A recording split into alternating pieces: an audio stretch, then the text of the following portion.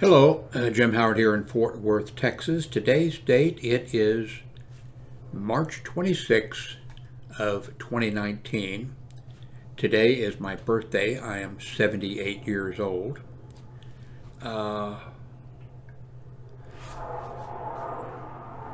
going to hear some military aircraft.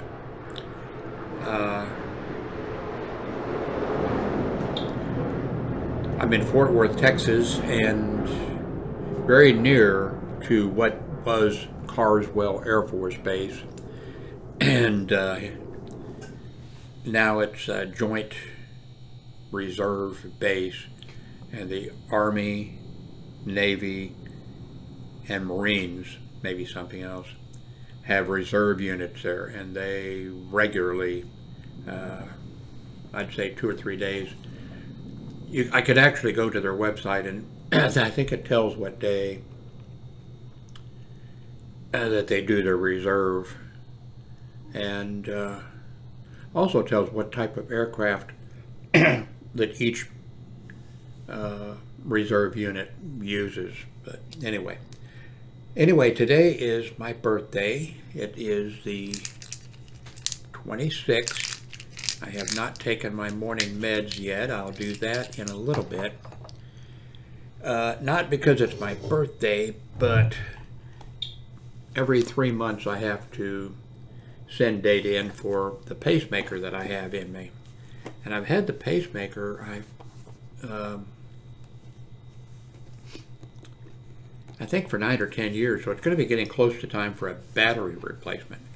I've never had a battery replacement before, but and once a year, instead of doing the every 3 months, sending the data in, I have to go to the cardiologist's office, and they do this there, and then I see the cardiologist, and from the data they can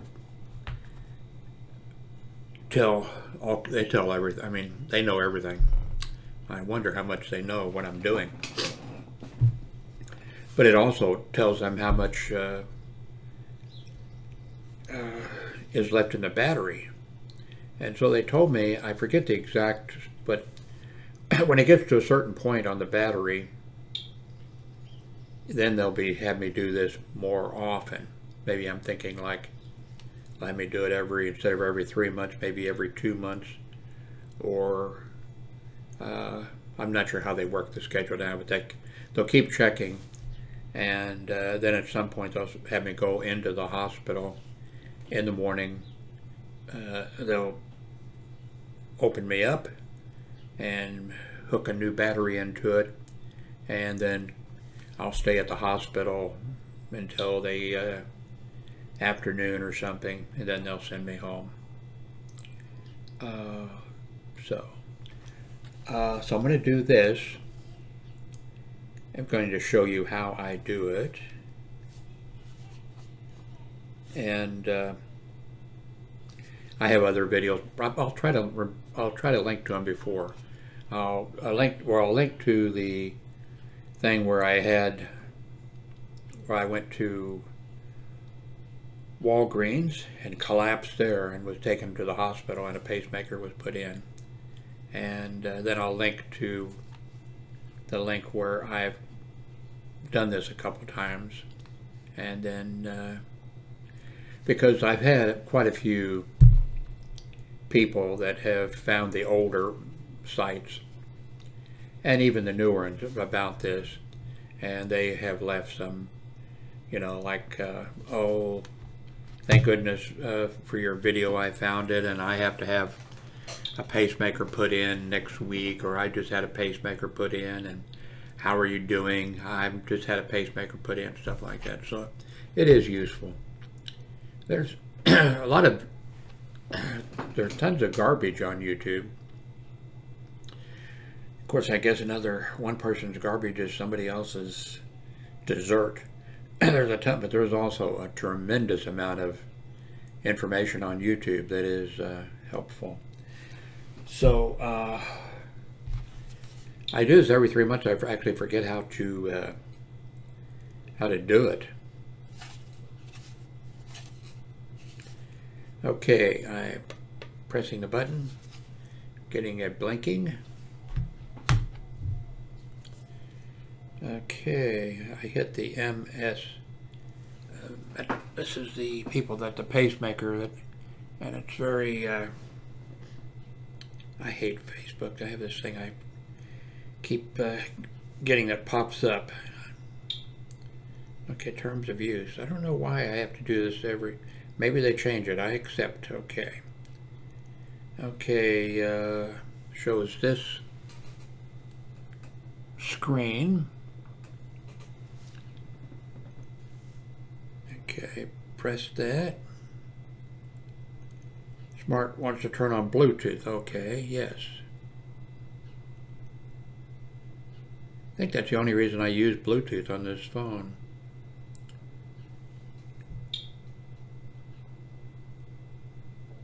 Okay, it shows this screen.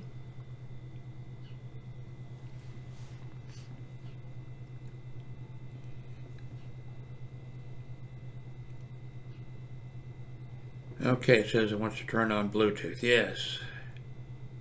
Turning on Bluetooth. I might have to, no, I see it popped up at the top up there, I believe. I'm not sure, there may be a, okay, no, okay, here we go. Okay.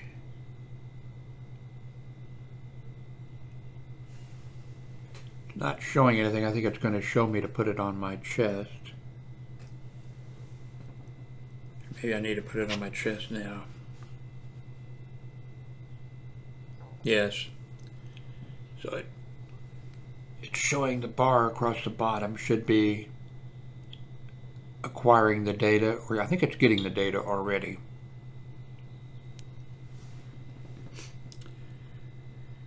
So it will get the data, and then it will, now before they went to this cell phone method, it sounded like the old 300 baud modems. That's when I had to send it over a regular telephone line. So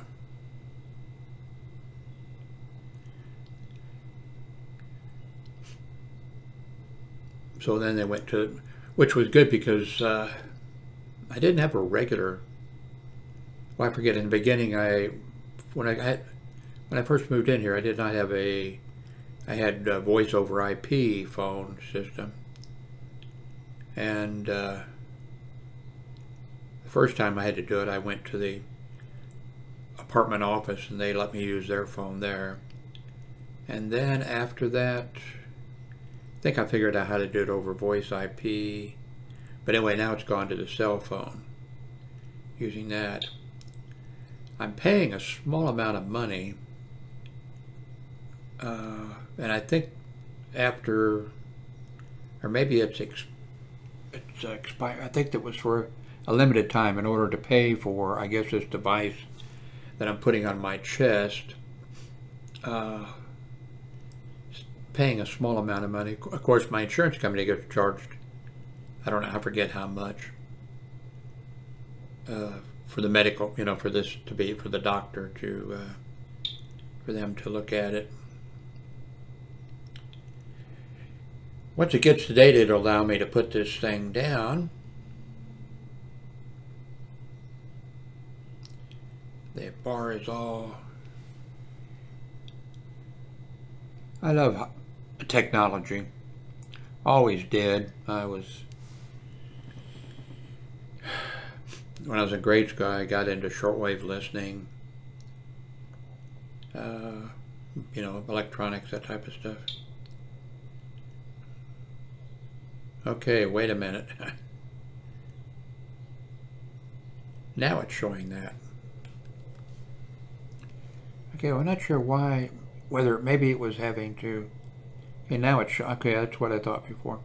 Because now it's gathering the data. Not sure what that other, maybe that was just getting ready to run. Wish I had the physique that that guy has. Wish I didn't have this gut that I have. So now the data would be loading in here, and then it's going to show me that I can remove this from my chest, and then it will send the data. It doesn't take very long to send the data. Didn't take very long.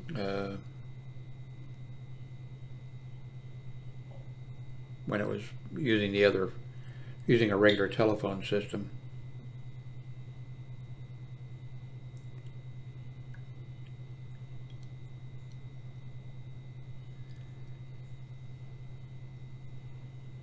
I'm back using my 4K monitor and in 4K mode, and I'm just using the one monitor, by the way. Thought I'd pass that along to you. No telling what I'll be using tomorrow.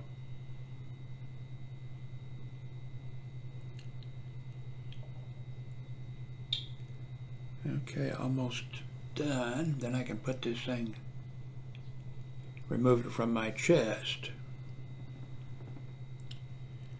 All green.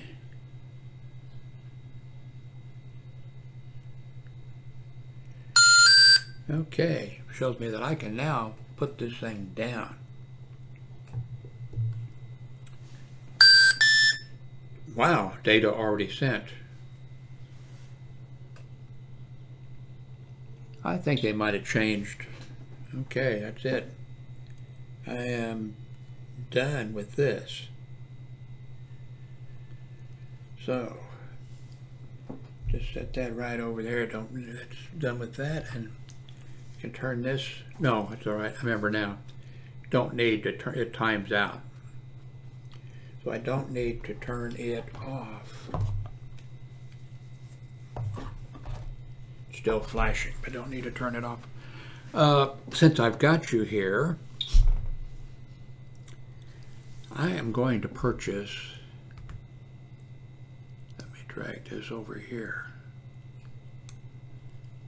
one of these smart LED bulbs that works with Alexa. Oops. Here's a new album you might like by Frédéric Chopin. Alexa off. It works with, I can say Echo. And then there's a colored bulb that I'm going to order. It says same day delivery. I'll order them tomorrow though. I get my money tomorrow. So I'm going to order one that's a white light, and then the other one I'm going to order is a color. And there's an app that you can install to change, like for the color, well, for both of them, you change the brightness and all that type of stuff, and turn on and off. And I have two umbrella lights here that I'm thinking I can replace, not have to use those maybe, but we'll see. Anyway, I may get these tomorrow because I'm going to purchase tomorrow, and that says free same day delivery. So I do love Amazon's service, and it's we don't own a car. I live here with my ex-wife. We've been divorced for 38 years or so, something like that, and our grown son. And we share the cost of the apartment. And the thing is still flashing. I'm sure this thing times out. I forget what the other two things on the end of the thing are. Uses 3 AAA batteries. Very simple, by the way, the instructions. If you don't be concerned at all about if you do get a pacemaker, and you won't have any trouble. I mean, they must know it's. It doesn't show you what's the. Okay, smart like. Let's see. I know it's going to shut off.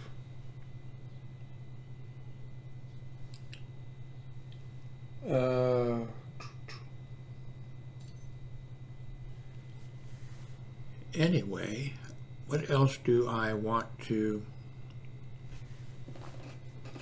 Oh, that doesn't work, does it? Because I'm only recording. Oh, that works. I went full screen, but I have the screen divided into two sections. 1980 by 1020 side by side. So if I slide this over, you'll see the parts you're not seeing.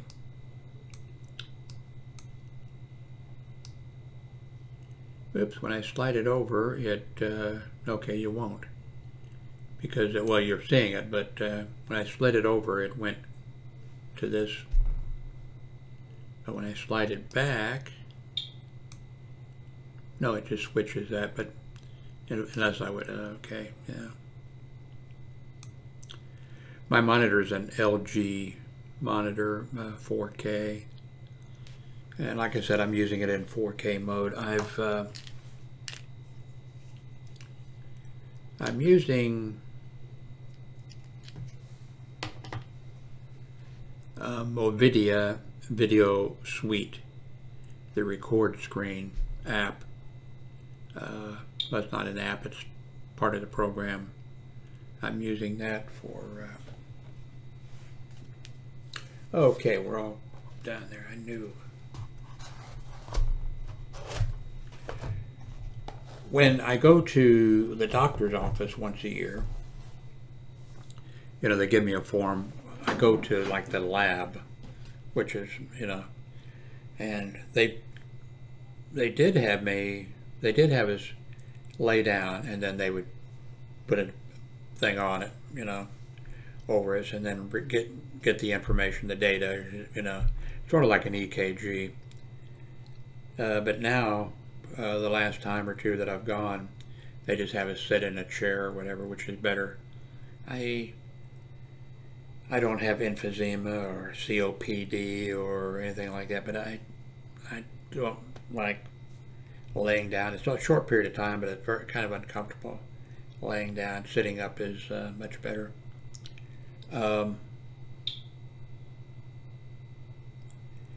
But anyway, they record the data, and then they send me down the hall to the doctor's, where the doctor is, and you have to sit a little bit, and then I go in. And anyway, when I first go to they have me fill out a form. Have you had any chest pain? Have you had any pounding of, I forget, you know, pounding of the heart or whatever, and you know. And once or twice I went, and I thought, yeah, I remember back a few months ago, my heart was pounding a lot. I checked that out. But then as soon as the doctor comes in, he comes in and he says, no, you haven't had your heart pounding. You haven't. They know. They see that all that data it shows up. So now when I see that form, even if I think, I think my heart was pounding, you know, I don't even bother to check it, you know. Anyway, thank you very much. I'm going to upload this. I just had a tuna sandwich for breakfast. Going to take my morning meds. I have enlarged prostate, which is really a pain for, you know, not a pain, well, it's inconvenient. I also have type 2 diabetes. I never thought I would ever have it. Because in the past, you know, you ask family history, you know, zero, you know, no history of it, whatever. Now I'm type 2 diabetic, which that's not really a problem. I mean, well, it's a problem, but then I have a few other problems, but until just a few years ago, like when I go to the a new doctor's office or something like that, I think it was a pacemaker when that came up. That was about 10 years ago. And, you know, you had to go to the hospital, went to the hospital, of course. And it was like the nurse, you know, have you had any operations or whatever, you know? No. No, you haven't had any. I said, well, I had my tonsils taken out when I was a kid. No, you know. And the nurses would say when this would, well, that's really remarkable, and you know. But then, bang! All of a sudden, you know, and then of course, if you've been watching my videos, you know that back about a year or so ago, less than a year, I think, I scraped my leg on my bed frame, metal bed frame, and my leg got infected. I didn't. I should have gone to a doctor's office soon, you know. And then it got so bad, all of a sudden I had to take an Uber over to the emergency room, and as soon as they saw it, they said, you're going to be admitted. And I was there for 6 days. I left against medical advice. Finally, I don't think I could have made it the 7th day. They put me on a super powerful antibiotic. I could not eat anything. I mean, they brought in food, but I just couldn't stomach it. I was nauseated the entire 6 days that I was there. And finally, I just, they put a catheter in me right away, except they hit, I can show you the pictures of the bag on the bed filled with blood, because the nurse hit the prostate and that bled in the bag. And the nurse was saying, I think it's getting more, you know, less blood and more, you know, urine or whatever. And I thought, no, it's blood. But I didn't want her to take the catheter out and put another one in. But anyway, finally, and the nurse that came on the next shift, it was like, yeah, is it getting a little better? And I think it is, you know. And then finally, the nurse who hit my prostate came in, and it was, you know, she says, okay, I've got to take this catheter out and put another one in. Ooh, ouch. Not good. So anyway, I had some. Also, I have a thing I've mentioned. I think I've mentioned before. What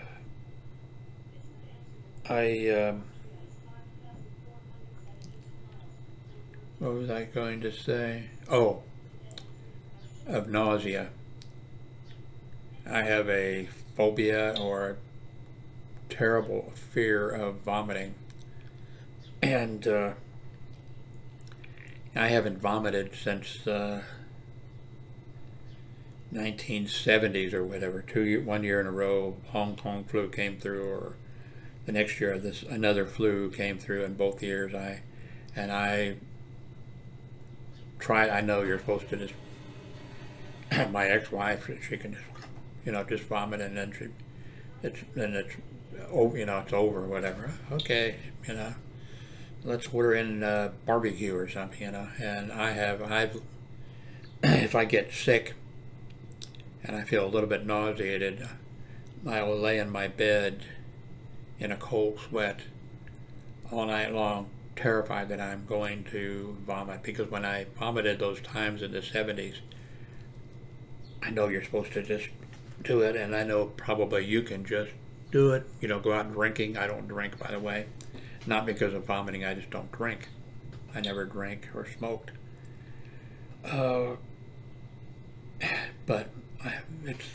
so I try to keep from, and then I aspirate or choke, or so I have this fear. So there I was in this hospital, not able to eat, and also laying there all that time, terrified that I was going to vomit. Of course, that would be the place to vomit, because they can suction me out or whatever. But so 78 years old. It's not a matter of if I know I'm going to be having to deal with some issues.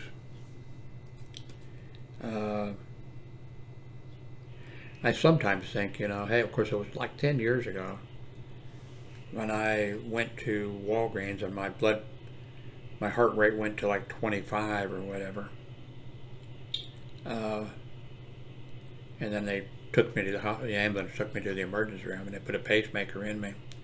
Kind of thinking maybe I shouldn't have had the pacemaker. I mean, that wouldn't be, well, that's not true, because then I thought about it. They gave me a choice, you know. You need a pacemaker, do you want to have it?